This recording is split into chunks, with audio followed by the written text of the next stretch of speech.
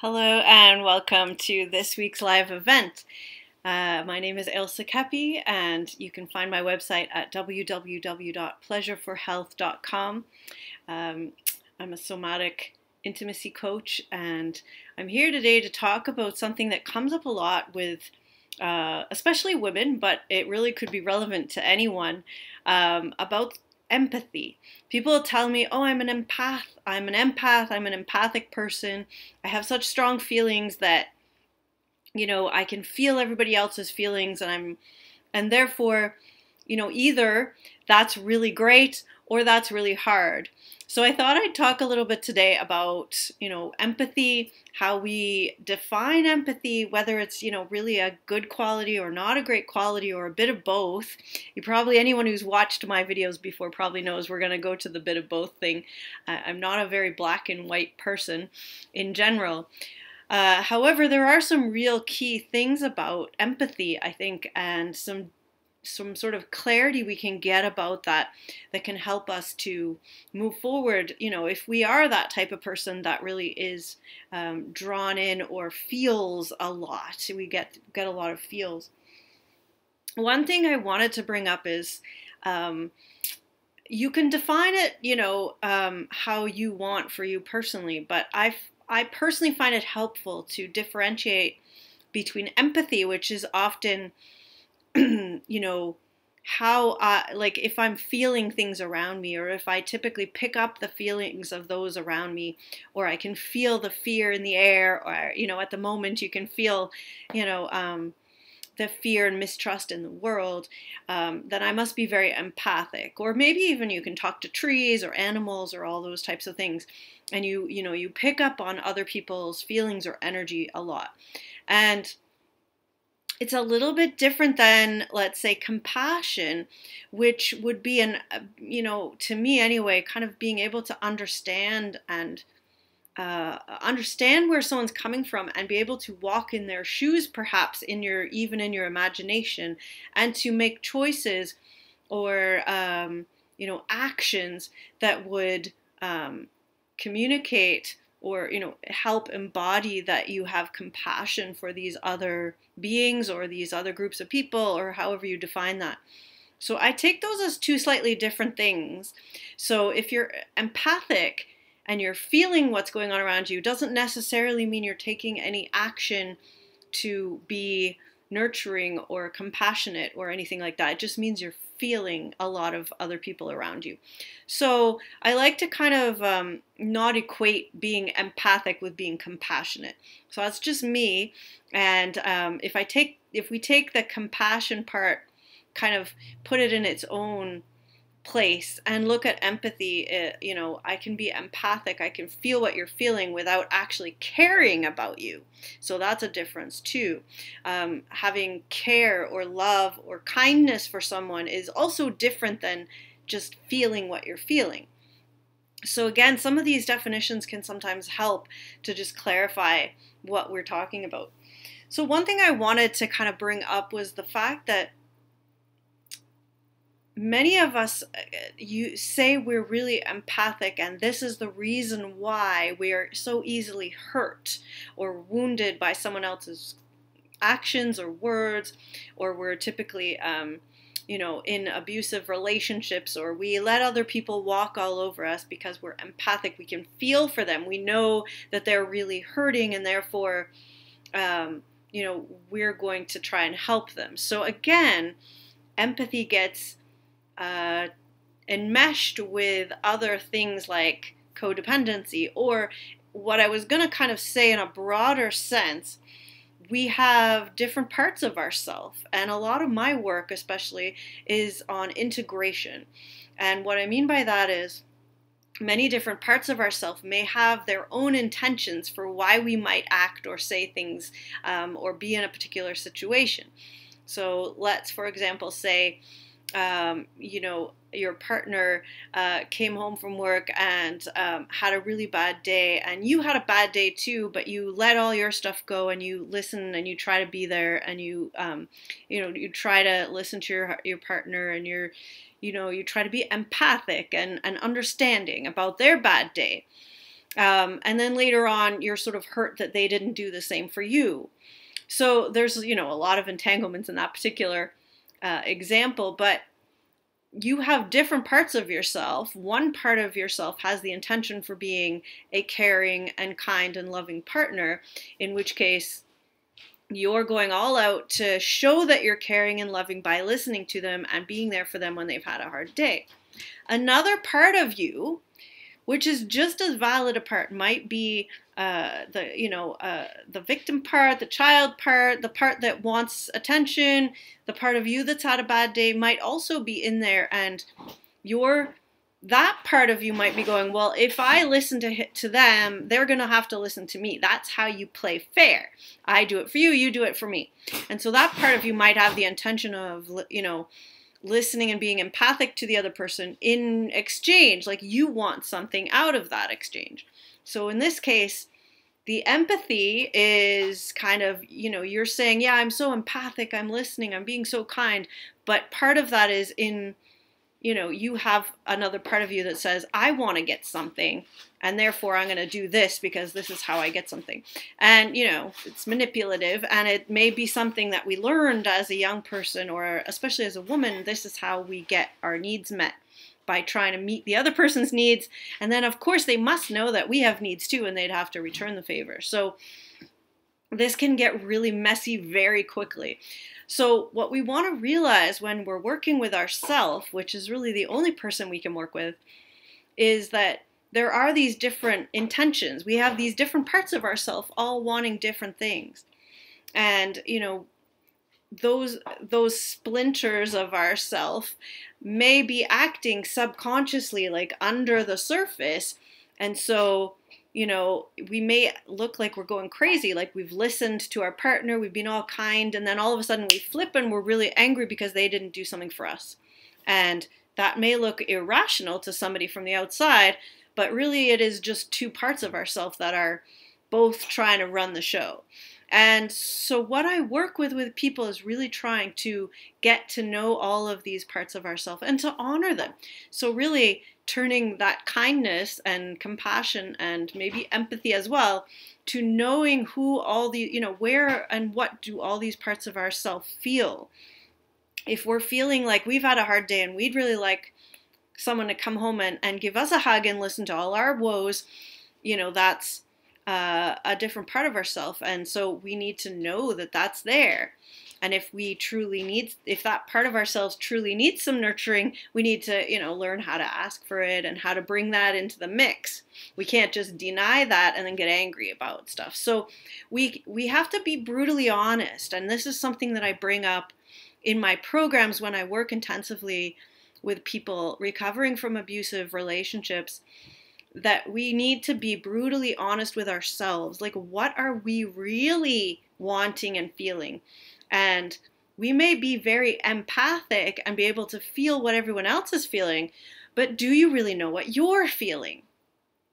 And this can get confusing for people that are empathic because, you pick up on everyone else's feelings and you don't even know what's yours. And I know one of my kids in particular that, is very empathic and picks up on other people's feelings. And sometimes she'd just burst into tears and say, I don't even know why I'm crying. It's not even something I'm feeling. I just feel sad.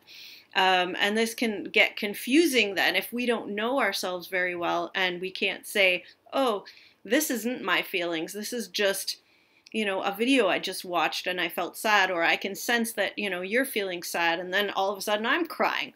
It doesn't actually help until we are willing to make choices that can, either move into that relationship or not. And so just feeling what other people are feeling around us can just get overwhelming if we don't know what to do with it. So, boundaries come into there as well. Empaths, I think I've made a video before about empathic people having difficulty with boundaries. And mostly the boundaries come from knowing yourself and knowing your own feelings and knowing all these parts of yourself and integrating that so that when you are meeting the world or other people's energy and feelings, you know what's yours and what's theirs. So this is a discernment exercise, and it isn't easy to come by, and there's certain ways of working to get to know yourself better, and it takes time and practice. But being empathic isn't necessarily a bad thing. To be able to feel things that are going on around you is probably a survival mechanism in a lot of ways. We know when things feel dangerous, or when things feel, oh, this feels like a nice, loving, supportive group. So, we can suss things out that way, but we need to know ourselves before we can really sense, where are they having an effect on me, and where's me? So this, self, not self idea comes into it, which, is interesting, as I've worked in the medical, bodywork field for a long time. And we've seen an increase in, diseases, autoimmune diseases, where we're kind of fighting ourselves. I think this is kind of indicative of a similar thing. Like, we don't know self and we don't know not self, and we have trouble with boundaries. And so we can end up, fighting ourselves, or having an autoimmune disease, or just reacting to everything and not having that sense of, wait, this is mine to deal with, or this is someone else's to deal with. So these are skills that I work with people quite in depth in my somatic kind of body awareness practice. So if you're interested in that, please do message me or look me up. But the other thing I wanted to touch on that is relevant to, I think, empaths, is that we often also say we're empathic when we're talking to people, and what we're actually doing is connecting through our wounds. And this is not a term, Carolyn Myss talks a lot about woundology and things like this. So the idea is that, well, I'm a victim of abuse as a kid, and that's part of who I am, and therefore I can connect with other people that are, victims of abuse, because we have a similar thing. Now, there's nothing wrong with having this connection, but we want to realize what that connection is, and we are connecting around our wounds. So now I have a wound and you have a wound, and now we connect because we understand each other, and that's all well and good if we can still keep a schedule or moving forward with our healing. If we're just stuck there, oh, now I've found my people, I found my group, and I'm going to stay here. I'm going to stay in this group of wounded people that are similar to me because now I feel like I belong. We're going to, feel, oh, we're all, empathizing together. We can all feel each other. We've got this, like, I've got you, sister. And, we have this whole thing going on, and then we can get stuck there. So having empathy for other people that have similar backgrounds to you can be a trap in a way if you don't also focus on healing and moving through that. So, all of life could be like the spiritual process of letting go. It can be letting go of who we were when we were really wounded with that. And now we want to be someone else that isn't carrying that wound around forever. Really healing means letting go of, what was in the past. And, you don't go around introducing yourself, oh, I'm Sally, I'm a recovering alcoholic, for the rest of your life. You could just be Sally. Or you could be Sally and I love sunsets. You don't have to hold on to that forever. So sometimes our empathy, we confuse empathy with connection through our wounds. And there's a couple of questions that I find really interesting when looking at this. This is from Carolyn Myss's book, so she's a great resource if you're interested in that. But a lot of times when we create relationships, we have these unspoken terms of relationship, and this is what we term, oh, I'm really empathic. We really get each other. So unconsciously, unspokenly, you may be creating this type of relationship, that we will be there to support each other through any difficult things that come up. You've been an addict, I've been an addict, and now we're going to help each other. And that's the unspoken bond, is that we're here to help each other through all of this. That being supportive in that way will include reorganizing any part of our social life or work life around the needs of our wounded partner. And this is where, it fits in with codependency and with all types of, connections between people that have been wounded. And we have these unspoken things about, oh, if I'm with a partner, I have to give up everything to be there to support them. Is that really empathy? Is that really even helpful? This is how a lot of, people that, women that I talk to especially end up staying in these types of abusive relationships, because they've got this unwritten law somewhere lodged in here that they need to be there. They need to give up everything that they want in order for this, because this is what you do. This is how, I'm so understanding and loving and kind and whatever, that this is what I do. I'm going to be there for you, whatever it takes. And, that's not wrong. But if we don't know who we are and we don't know what we're giving up, and we just blindly walk into that relationship and stay there, we're not offering anything in return. All we're doing is being empathic and being there for the other person, but we're not even in the relationship. So how does that work? So here's another rule that we kind of unwritten in these types of things. If required, we will carry our wounded partner's responsibilities as a way of showing how sincere we are in our support. So now we start taking on their stuff. You recognize this from an empath's point of view. Now I'm taking on your stuff, and now I have the weight of all your pain and sadness, all your fear and anger, all your, trauma.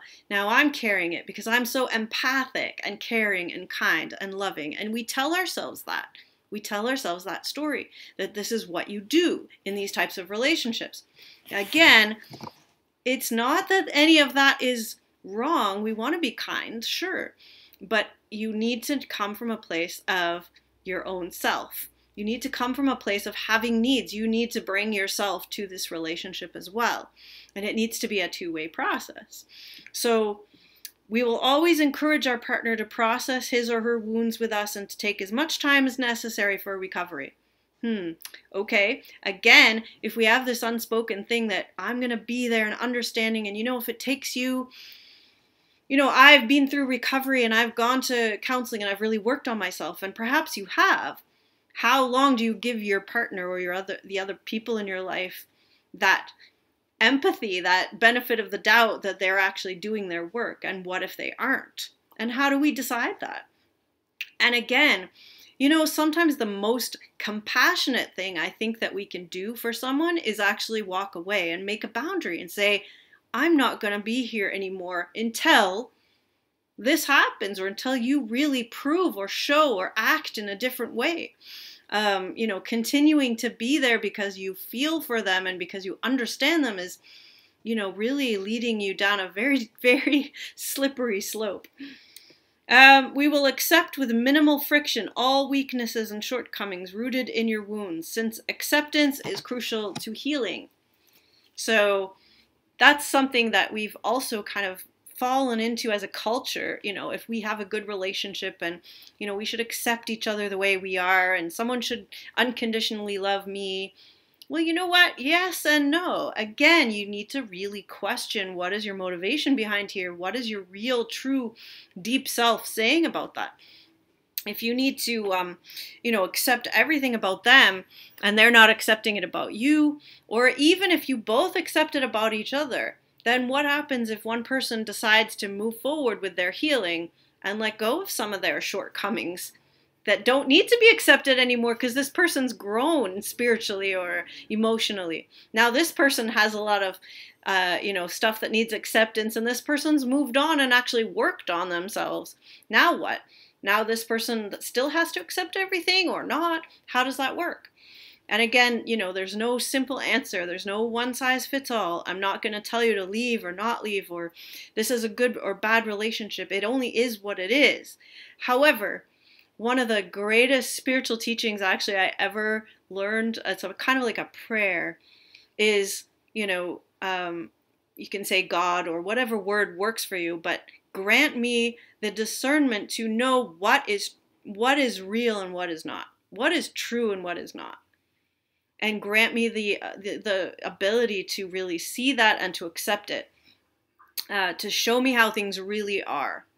Because most often we're caught in the role of saying I'm an empath and I feel everything and therefore I have the right to feel sad and angry and happy and not actually do anything about it and take on everyone else's stuff and not actually make any boundaries because I'm an empath and I'm apparently, so kind and compassionate that everyone should just love me the way I am and I shouldn't have to work on myself.